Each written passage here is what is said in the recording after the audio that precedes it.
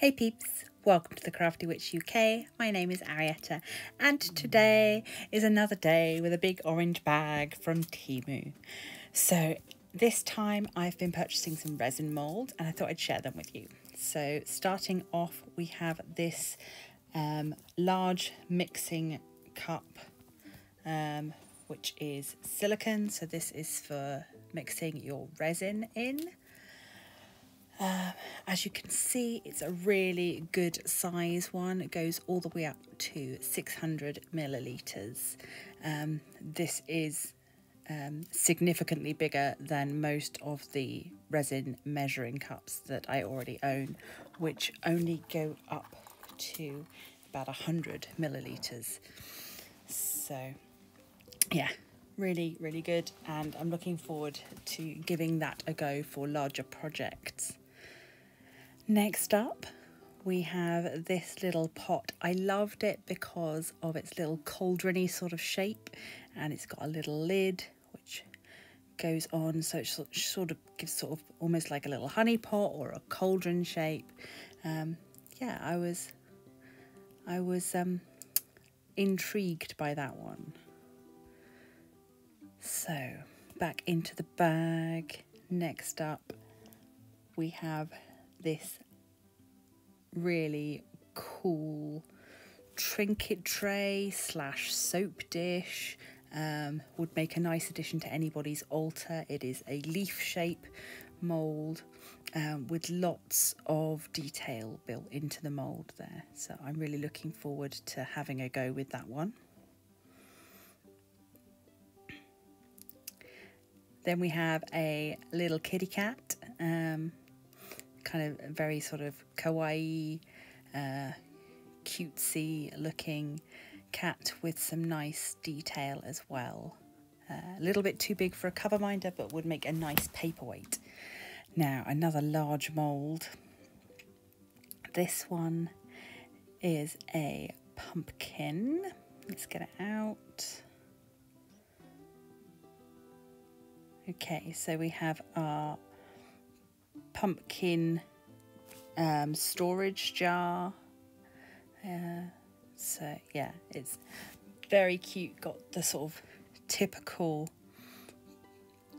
Halloweeny sort of pumpkin details, and then the cute little lid which has the stem on it as well. So again, it'd be interesting to see how this comes out when it is all completed.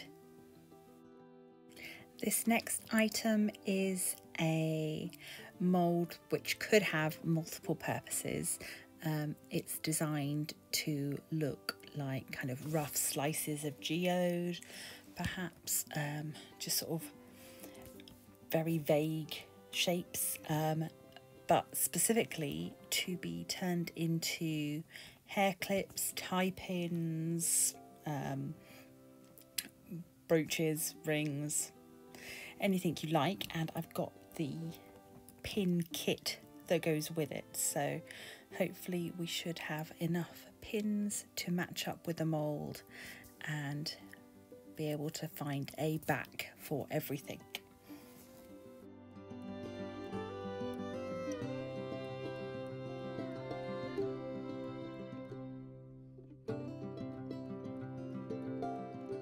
I was so excited to try out the moulds and really wanted you to see how they would come out once they were completed that I thought I'd give them a go straight away. And so here we are, 24 hours later, and I've got all of the moulds filled, aside from I didn't have quite enough resin to fully fill the lid for the little cauldron pot, and also didn't have enough to do the little cat mould as well. But we will still have a look at what I've made, and as soon as I've got some more resin, I'll be able to show you the other ones. So let's see how easy this is to get out of its mould.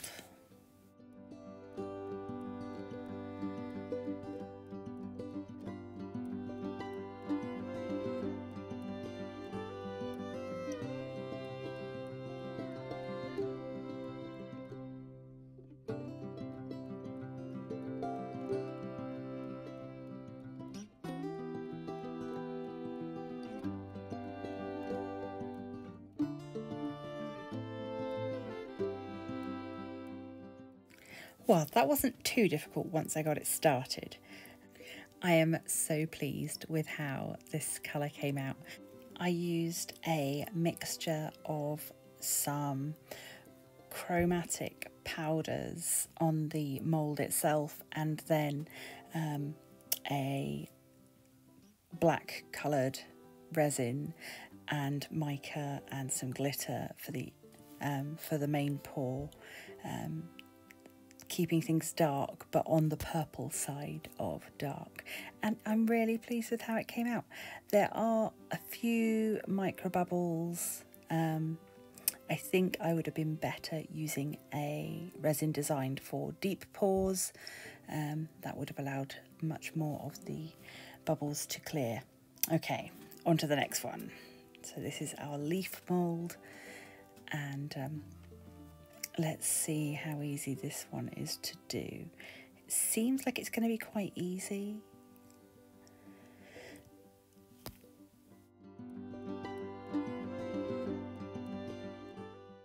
Do be careful when you're demoulding though, because the edges of resin can be quite sharp, as I found here, and ended up with a paper cut on my thumb.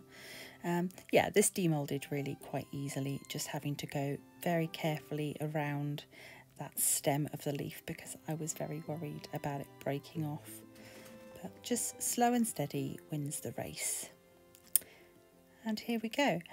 I have got a couple of little bubbles. Maybe needed to pour a little bit slower when I was filling the mould, but I'm quite pleased with it for a first attempt. I think next time I'm going to concentrate a bit more on adding some variation of colour when I'm painting the mould with the mica powders before pouring the resin. I did try to add a couple of different colours, but they seem to have all just merged together, but works perfectly well as a trinket dish, and I will be using that in the future. So now onto our pumpkin mould. I'm so excited to see how this one comes out. The lid is lovely and easy to demould, pops out super nice, and I am really pleased with the colours on this one. I had added just the smallest amount of green resin when I was pouring this one, in the hope that I would end up with a green stem for my pumpkin. Obviously you could do this as a two-part pour and pour just green into the stem and then leave it to cure before going on to the next bit, but I didn't want to spend that much time on it. The main pumpkin body took a little bit more effort to demould, but we did get there in the end, and I think with practice I could get this to work even easier.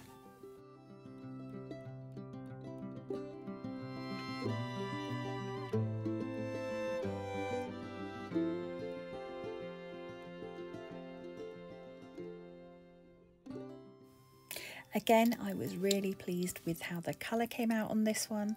I had mixed in some mica powders with the orange resin. The orange resin I made by mixing red and yellow, as I didn't have an orange.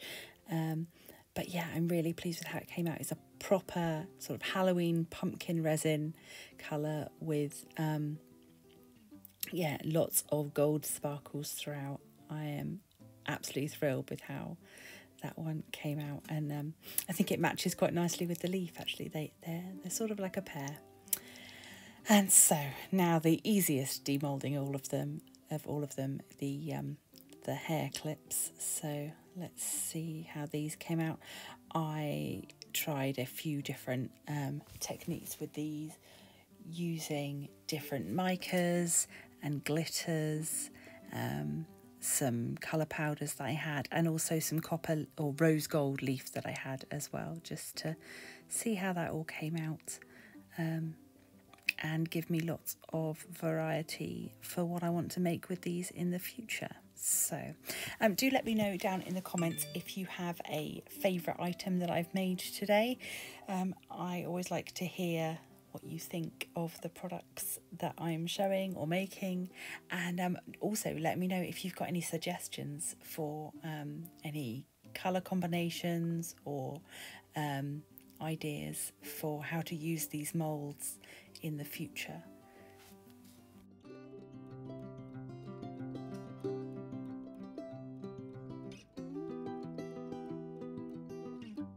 And so that's all of our items demoulded now.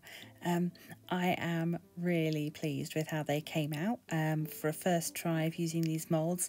And I do think it's a lot easier for me to showcase these moulds to you as viewers once you've seen them created into a physical object rather than just looking at the mould where it's quite difficult to see.